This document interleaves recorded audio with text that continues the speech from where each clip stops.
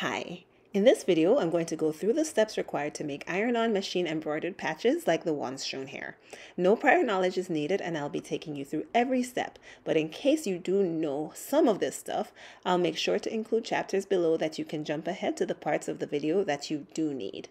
To follow along with this project, you'll need the following tools: the Embroidery PE 800 embroidery machine and its accessories, your computer and a flash drive, embroidery scissors, an iron, and an iron board.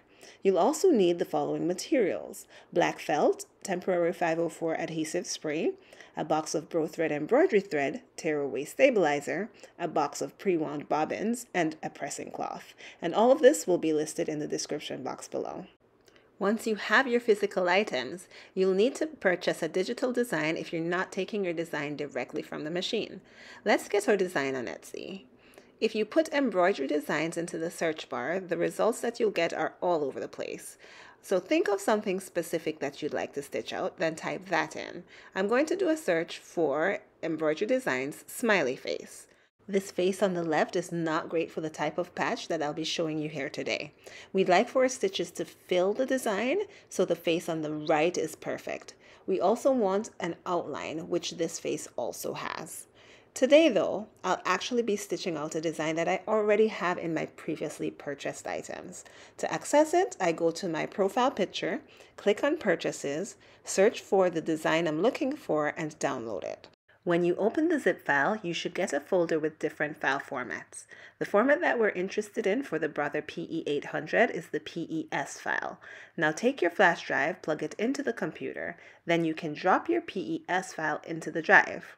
Once your file is on the drive, eject it, plug it out of your computer, and plug it into the embroidery machine. Turn on the machine and wait for it to power up. Once it's on, press the display screen, then press OK and cancel if prompted to get rid of a previous job. Click on the icon for your flash drive. Find the design in the drive, click on it, then press Set. To make the most of your materials and time, set up your machine to stitch out multiple copies of the design in one session. Press Move and use the arrows to position the design so it can fit more on the workspace. Then press OK and Add to start the process of adding the design a few more times. Now our pattern is fully programmed in and we are ready to get started. Now the great thing about the embroidery machine is that it tells you exactly what to do. So these are all the colors that we'll be using. And so here we have 206, that's the first color. And so I went into my box of bro thread and I grabbed 206. Totally impossible to see, but trust me, it is 206. All right, so when we are threading this, we want the thread to hang down in the back and you want to hold it towards you. And we can stick this over here. And now we need something to hold the thread in place. So this came with my machine in 2 sizes, but I actually purchased this, which I love. And so we take this or the other one and we stick it on here to hold the thread in place. And the reason I love this one is because the thread will not get stuck between the spool and the thing holding it in place. And that is really a game changer for the embroidery machine. All right, so once I have that, I'm pulling out enough thread to get started.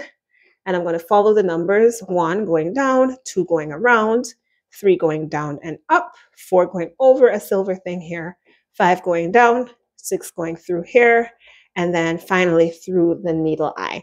And I know that sounds like a lot, but if you follow along, I promise you it's not so bad. So here we go. 1 going down, 2 going around, and I'm holding that in place here. 3 going down and back up. Now here is where I definitely want to hold the thread in place because I want to make sure I catch that silver thing that you cannot see back there. You want to feel that tension. Once you feel it, you know you're good. 5 going down, 6 going through here. So we actually have an automatic threader, but I can never get that to work. So I just snip this to make that clean. And I just stick this from front to back through the eye of the needle. So to all my very observant friends, Notice that at this point I made a mistake that could have been very damaging to my project, and I do want to point this out. I got lucky and it did not ruin my project, but you want to make sure that when you thread the needle that it doesn't fall out of the very last place that it should go before it goes through the eye of the needle, which it did for me. All right, let's continue. Just like a regular sewing machine, you need a thread in the bottom, you need a bobbin, and you need something in the top. Now, to make sure that your machine is functioning properly, don't just choose a regular bobbin. You want to do something that is specific for your machine. And so let's talk about how to get that bobbin in the sewing machine. So the first thing that you want to do is take off your cover. So there is a little thing here. You just pull that. So here I have my pre-wound bobbin, and I will link this in the description below. And so having a pre-wound bobbin is great because it allows you to not have to stop every single time your bobbin thread runs out and have to rewind your bobbin. And the great thing about this is white for embroidery is great. You can just use white all the time. And notice I have my thread hanging down on the left side. And so you want that to always be the case. So think of it like a P. And so I'm going to take this and I'm going to drop it into my embroidery machine. And I'm going to hold down the thread. And then I'm going to take this and loop it around this little plastic thing here. There we go. And then also loop it around here. When it gets to here, just snip it when you pull. All right, and that's it. So now we can just cover it back up. So stick this here and just press down and we're all set. The hooping process is a vital step in any embroidery project. So here I have my hoop. It's been through quite a lot. And I have something called my stabilizer. This is tearaway stabilizer. I also have my adhesive spray and I have a sheet of felt. I like using felt for embroidery for two reasons. It is nice and stable, so our pattern should stitch on really neatly. And it does not fray, which most things that are nice and stable would fray. So it's kind of the best of all worlds. Now, in order to hoop my stabilizer, I have my hoop here in two. I'm using the piece that has a little screw here. And I want to make sure that it is pointing, that opening is pointing downwards because that is how it is going to go into the machine. Then I take my stabilizer and I place it on top. Now I take this, I stick it in to the other piece of the hoop, and I want this to be nice and tight. And once it's set, I screw to the right to tighten this until I can't get it any tighter. So now I'm going to spray in here. So if you have a box, if you have a sheet of newspaper, that is ideal. You want to make sure that this does not go on your floor, on your table, your workspace, because it is pretty sticky and it is hard to get off, which is why I have this mess happening right here. All right, so off screen, I'm going to spray this. I'm going to hold it approximately a foot away and just make sure it's all covered. Once I have that all sprayed on, I take my felt and I smooth it on over. As the name suggests, this is just temporary adhesive, but that's all we need. Make sure it's really on there and really smooth. And once you have that, now we are ready to get this onto our machine. So if you take a look here, we have two grooves. And these two grooves are going to be placed on these two things that kind of look like screws on the embroidery machine.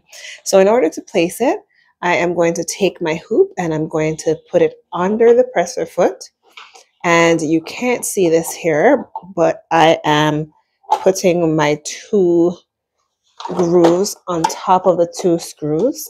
And I'm going to press down above both. So notice I have my fingers in two places here. And you want to press down on both equally until you hear the snap. So in order to get started, we take the presser foot and we put it down. There is a lever in the back here. And so we take that. And now notice that turned green. We have everything all thread and ready to go. And all we have to do is press this button.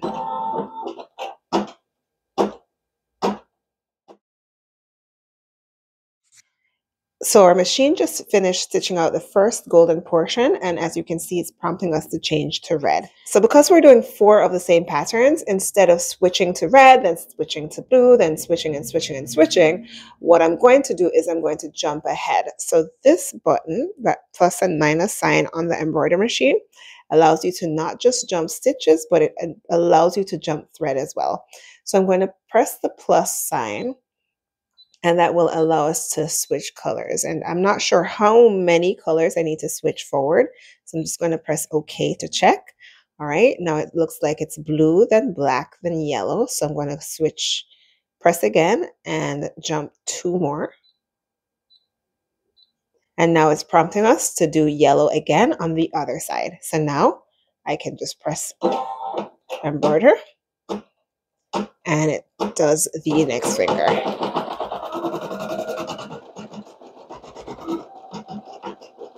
And if I want to pause the machine, I can press this.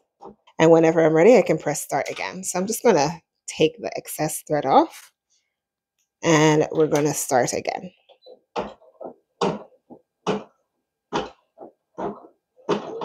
Now we have all our golden portions stitched out. And so now I'm going to go ahead and do the red portions. And so I'm going to take my thread, and I'm just going to click that and go back all the way to the very beginning.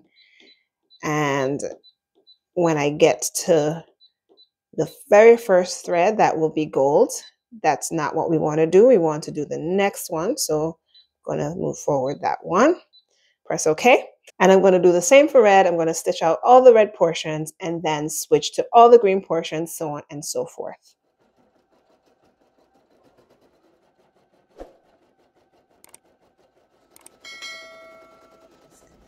All of my piece signs are now stitched out, so I can now take this off of the embroidery machine. In order to do that, I pull this back here, and I pull up my hoop, and I pull it from underneath the presser foot. And now we're ready to cut these out and make our patches. Here is what one of my patches look like when I cut it out. And in order to cut it out, I used these scissors. So this one has a big curve, this one has a small curve, and this one's straight. And so I just run around the shape as best as I can, using whichever curve makes the most sense given what I'm cutting out at that point.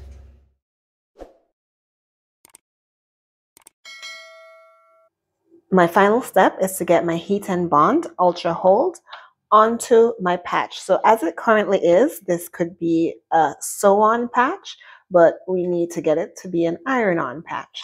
So here is what my Ultra Bond looks like. This side is pretty grainy, bumpy, and that is where the adhesive is. This side is actually paper. So what we're going to do is we're going to get our patch onto that grainy side. And to avoid having a lot of glue mess up the cloth, the material that we have here, I'm going to cut the shape relatively close. This fabric is intended for us to use to protect the iron board. Notice my iron board is a mess. That's because I have had to learn my lesson the hard way. All right, so now I'm going to stick this here. And again, my patch is on the grainy part. And I'm going to make just a little patch sandwich here. Now I'm going to take my iron and I am going to press down. I've had my iron on for a while, so it's pretty hot. I'm going to wait at least 20 more seconds. Now we're going to let this cool for a bit. And once it's cool, I'm going to turn it over and press it down on the back side to make sure it's really on there. All right, so turn this over. And again, close this down.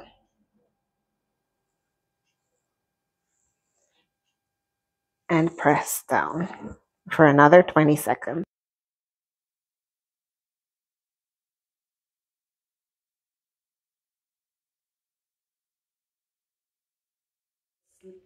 Here's my patch on the adhesive, very, very strongly bonded together. It's nice and cool now, and now I'm able to cut the shape around And as you go to grab the scissors, two things that are helpful. Again, scissors with a curve to it, very, very helpful, but also you do not want to use your fabric scissors because this is paper and there is remnants of glue. Even though it's cooled down, you want to treat your fabric scissors as well as you can. Notice I keep turning my scissors around, and that is so I can follow the shape.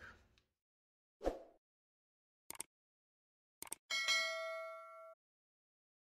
right, here is our patch all done. On the back, there is a sheet of paper in order to attach it to anything, a bag, a jacket, a shirt, anything you want. Just peel the paper off. And just like what we did with the iron just now, we would place it on our item. Make sure to protect your iron board and press it on with the iron and you're good to go. All right, hope you enjoyed this video.